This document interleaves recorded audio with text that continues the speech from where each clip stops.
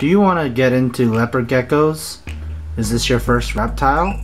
Come join me as I share with you my care video for 2020, how to raise these amazing reptiles.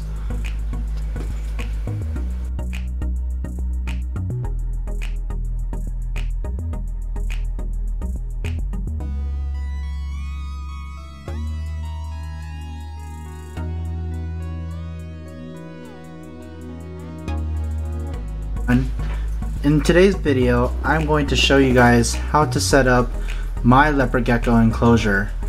And for those of you that have not joined my channel or don't know what I do, my name is Jaren and I am from Snake Royale TV, and I also have a Facebook page. If you guys want to join that, you can go check it out at Jaren's Exotic Reptiles.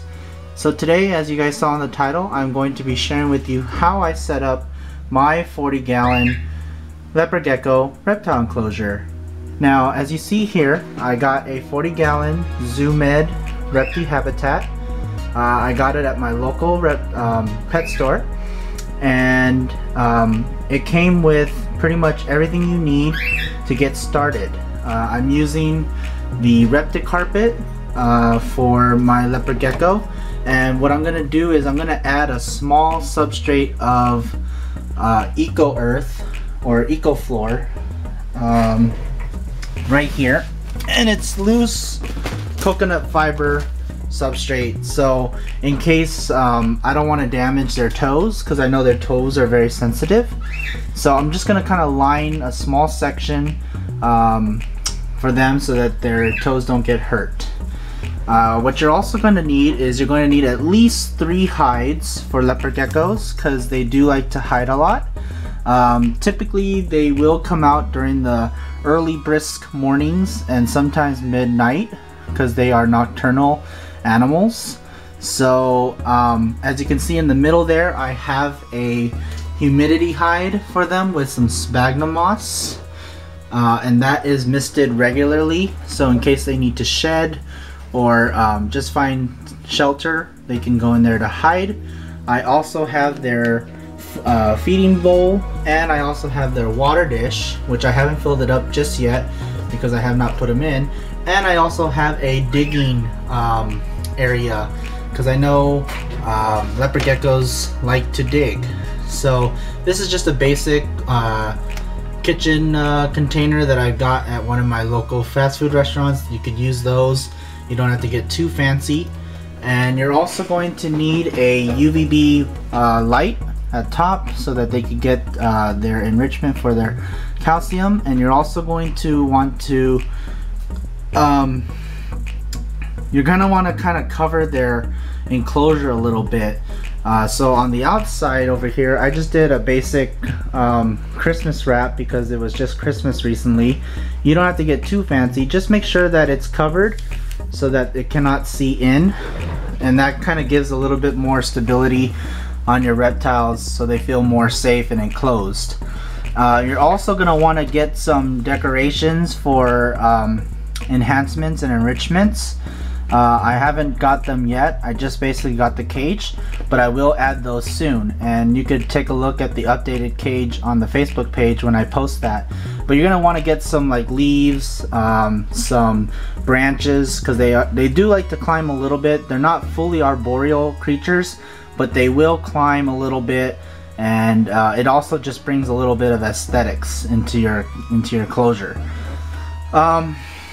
As far as enclosure sizes go, leopard geckos can do fine in a 20-gallon as the bare minimum. As they get bigger, you'll want to move them into a 40-gallon is my recommendation. A lot of YouTubers also recommend that if you're going to get multiple leopard geckos, do not house them together. There is a saying that you could put 2 females together, but I kind of agree with the others that they say that you should not cohabitate them because they could fight or they could get danger themselves. And usually leopard geckos are solitary animals. So I have 2 right now inside the 40-gallon up there. That's Moki and Shasta, but I'm gonna be moving Shasta down here because I just want to play it safe. So let's see, as far as other aesthetics, you don't need to necessarily get nocturnal infrared because it does mess up their night cycles. A UVB is fine. Just make sure you have it on for at least 8 hours throughout the day to simulate a day cycle and a night cycle. You're also going to want to get a under the tank heat mat, which you can see right there. I have it hooked up right there, and it's also hooked up to a thermostat. You will need a thermostat to regulate the temperatures, and you want to get either a heat gun and some thermometers just for extra security to know that the heat is not getting too high. You can never always really trust the digital thermometers or these little thermometers that you see at pet stores. So for any reptile owners, you definitely want to have a infrared heat gun, so that way you can check how hot the hot side is. Typically, right now it's winter, but typically you want to have your enclosures at about roughly 70 to 90 degrees on the hot side and no less than 70 on the cool side. That's a typical gradient that I recommend for leopard geckos. And as far as care goes, they're really easy to take care of. They're kind of low maintenance. With the few things that you just have to look out for is just droppings. Clean them up regularly if you see them. Also, as far as feeding goes, I feed my geckos mealworms. I do feed them about every other day, and roughly I'll feed them about 6 to 8 mealworms per feeding. The basic rule of thumb is as many as you could feed them within the 3-minute time frame, and they'll let you know when they're full. They'll stop feeding. Also, you want to make sure that their water dish is clean at all times, because they will like to drink water daily, and they might swim in it a little bit once in a while, or they might splash around. But as far as like basic maintenance care, make sure that you just give them about a week or two before you start handling them. Just with any other reptile or animal, you want them to get used to their new enclosure. You don't want to handle them too quickly because they could get spooked or feel intimidated. As far as like dropping tails too, I've heard that some YouTubers or other reptile owners say that, oh, their leopard gecko lost their tail. They do grow back, but they're not the same as the natural tail because the bone has basically disappeared on that tail when it dropped. So it won't have its naturalistic attributes like the shakes that you see when it's chasing a cricket or a mealworm. It'll just kind of be like a nub. But yeah, this is going to be your basic setup. This probably costed me roughly around $300.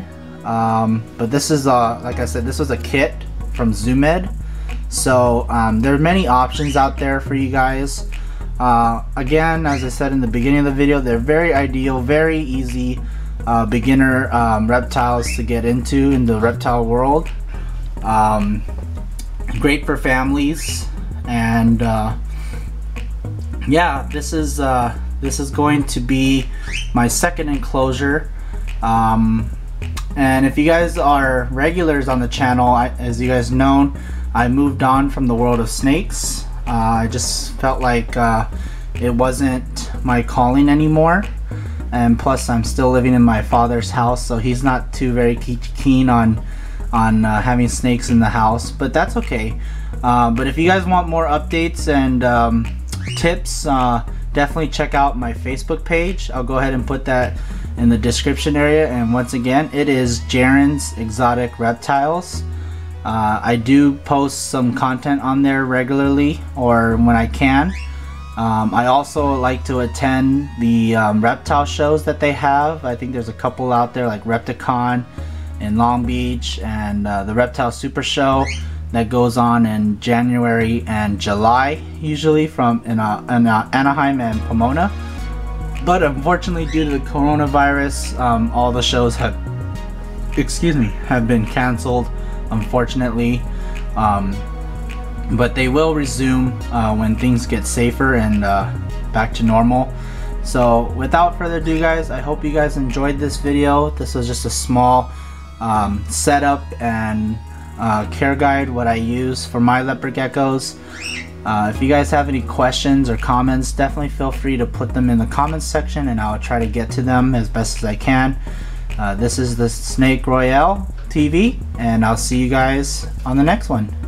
Peace and Happy New Year 2021.